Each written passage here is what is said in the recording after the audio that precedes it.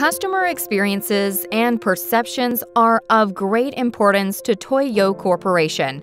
We recently spoke to a customer that uses the new Keysight EMI receiver PXE and EMI software EPX solution in their design and test work.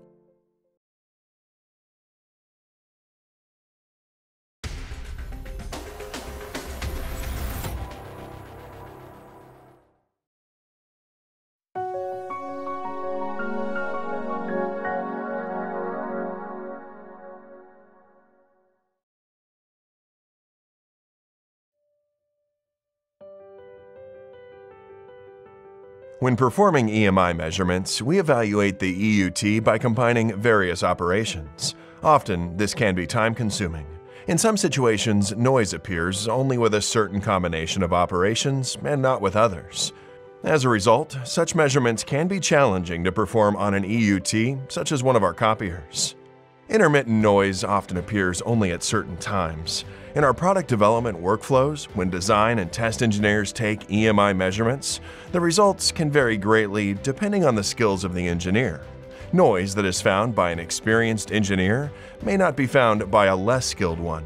When such noise exists, we may not be able to identify it until late in the product development cycle. This can result in project delays and cause other issues. Good question. What surprised me most is the new time domain scan feature called Accelerated Time Domain Scan. Accelerated Time Domain Scan allows us to use the peak QP and average detectors in a wide bandwidth of 350 MHz all at the same time.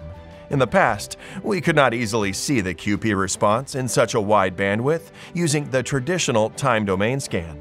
Hence, the new Accelerated Time Domain Scan is a big, pleasant, and welcome surprise to me. I also thought the usability had significantly improved through the touch panel screen and the easy-to-understand menu. Using the real-time scan, we're now able to minimize the risk that we'll miss intermittent noise when performing measurements. This is the biggest impact. We can also understand the spectrum's characteristics while analyzing the noise, as the data can be shown in time domain. As I mentioned earlier, we can use the peak QP and average detectors all at the same time. And the responses to these detectors make it easier to identify noise. The impressions I have with the EPX software. Now, first of all, you can save all the data obtained during the real-time scan, and using the data in the post-measurement analysis, we can check the temporal changes and cycle in which noise appears.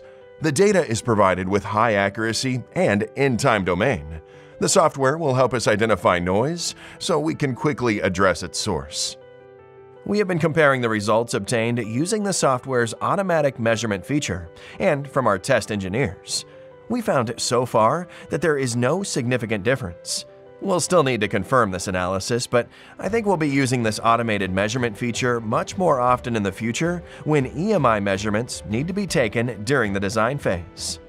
I think this solution helps us accelerate time to market. It's not only helpful with EMI measurements taken during the QA process, but also during the product development phase. It will save us time when design engineers must address the source of unwanted noise. Thank you for watching. If you liked the video or found it useful, please give it a thumbs up, and please share it with someone that may also find it useful. Have a great day, and thanks again.